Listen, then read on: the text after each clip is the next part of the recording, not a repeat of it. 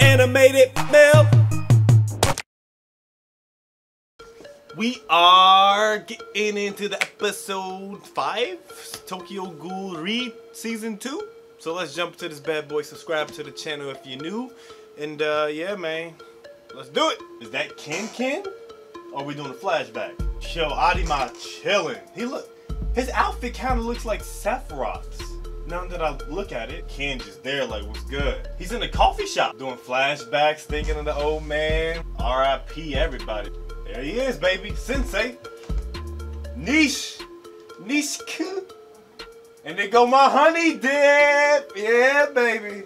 Girl, I want some of that coffee. You better give me that coffee. You know I like coffee, girl. S-A-A-S, S+S+S+S. Look at all these ghouls. Woo, look at all these ghouls. The doves are protected. Dude, this is like the most cluster of gathering. I just want to kill. Yo, this excel quickly. Create a world where ghouls and humans can understand each other. And how are we? The killing doesn't stop because they refuse to compromise. You know, that's what I want. Ayato create an anti-human organization with the one-eyed king. GOAT. The name of the organization will be GOAT. Greatest of all time. So they got nothing but Tom Brady's out there. They bounce like, I ain't got time. Oh, so Arima killed Toka and Ayato's mom. Understanding each other doesn't mean you have to share everything. You know, a lot of their like little beefs and stuff. Uh-oh, turn on the TV. The CCG building in the 22nd Ward. There was oh, so there's someone else out there that's doing some dirty work.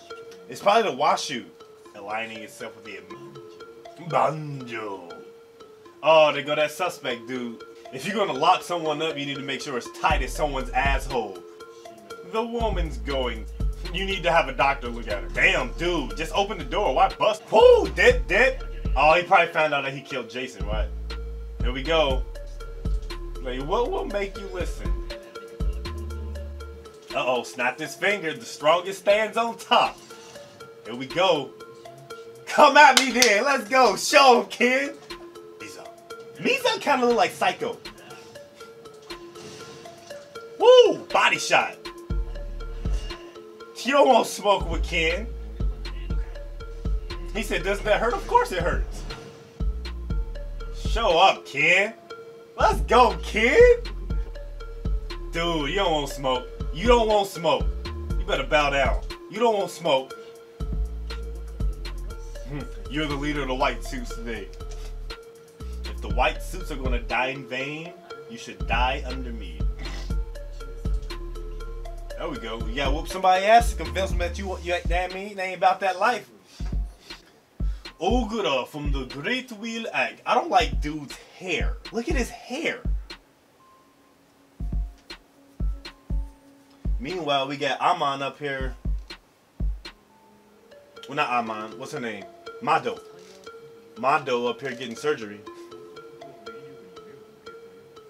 Ooh, there's a medical student who decided that they would try to understand ghouls, and apparently her lover was a ghoul. So it has to be Nishiki's honey dip, who decided to provide ghouls with Medicare in hopes that someday ghouls will have. Dude, man, this is just like, we will support you. This is like a translation of what happens in real life, aside from the ghouls.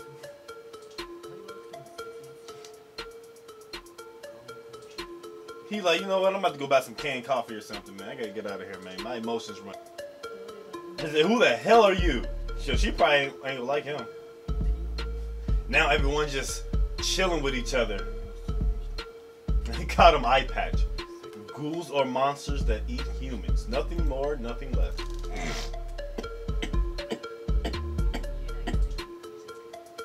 He just wants to fight for those who's close to him.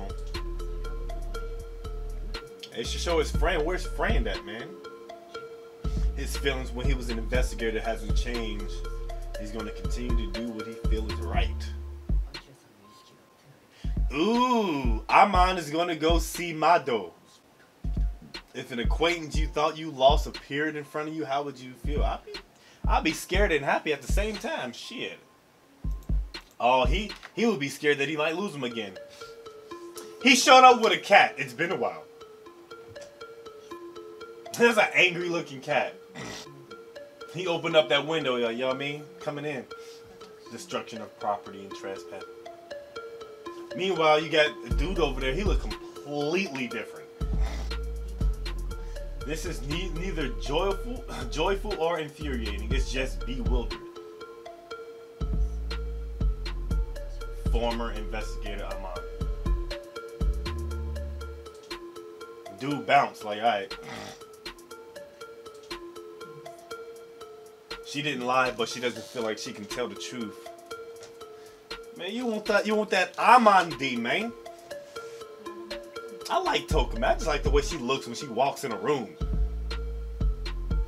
Just so you know, the one who killed your father was me. Holy shit.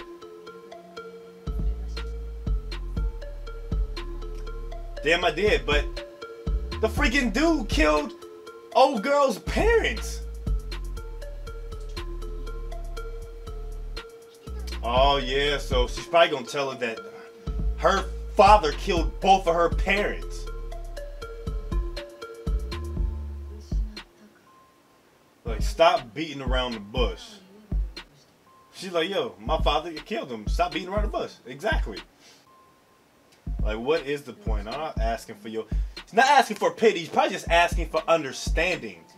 Oh, she pities her. Without knowing he was killing a lot of people.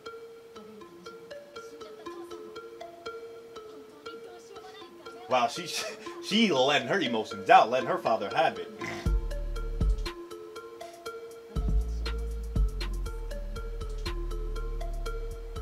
I realized that my father couldn't handle my mother's death more than the both of us. Yo, Toka filling out, man. As far as I've seen, come at me, Brett. Give me a hug. Just walk up and hugging people. At least they ask permission. They ask consent. Can I hug you? Whatever. I'm sort of getting hungry. She smells good. I'm sort of getting hungry. They about to eat her ass. You better watch out. Yo, Hinami gets to have like the biggest heart ever if she hugs her. Like, what's good? What's good, bruh? Better bring it in. Get your ass over here. Yeah.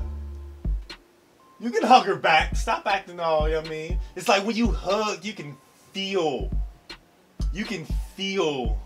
the passion that someone has. That's why she crying, man. That's real, man. It's real emotion right there. Who was I supposed to hate? Who am I supposed to hate? See, that's called understanding, man. Okay. Well then, the previews for the next episode for Tokyo Ghoul are always so minute. It's just and no speech, no nothing, just straight to the point. This episode was okay. Not too action-packed, but it at least gave us a little story about, you know, of what's going on, what's happening, of Ken creating this goat group and trying to unite the humans and the ghouls to understand one another, and Toka meeting up with Mado chick and letting her know, like, yo, I killed your pops, you know, but I did it because your pops killed my peoples, you know what I mean? So it's just like the cycle happens, man. And she letting her know, like, hey man, I pity you. I pity you. And telling the story about her dad and how she pitied her dad for not being able to handle, you know, the death of their mom or whatever. And then ultimately leading up to him being killed by Arima. Was it Arima? Yeah, I think. But anywho, I think it's dope that Mado was showing this emotion towards these kids, and when they hugged, and then Hiname hugged her, just like, hey man, that's real, man. That's real stuff out there. You know, it's funny because a lot of stuff that's happening in this anime is a lot of stuff that's happening in the real world. Not, obviously not ghouls, but you know, it's just like a lot of this world is divided. This world that we live in is divided by class, race, gender, and all that stuff. And half the stuff that what they talking about It's just like, yo, man, we just need to understand one another. So I feel like that's a metaphor to not necessarily ghouls, but humans in our world. You know, if we just talk to one another and understand one another, we're all the same. We're all the same. I'm black, you white, Chinese, Hispanic, or whatever your nationality is. But, you know, we're all humans at the end of the day. We just come from different parts of the world, you know. So I respect this chapter, this episode a little bit more, just because it paints a vivid picture of a reality that's happening for us. But enjoyed this episode. Can't wait to see what happens in the next one. New to the channel, subscribe. Already with the channel, go ahead and comment and we can talk about it, alright? And yeah, man, I will see you beautiful people next time, alright? Bye bye.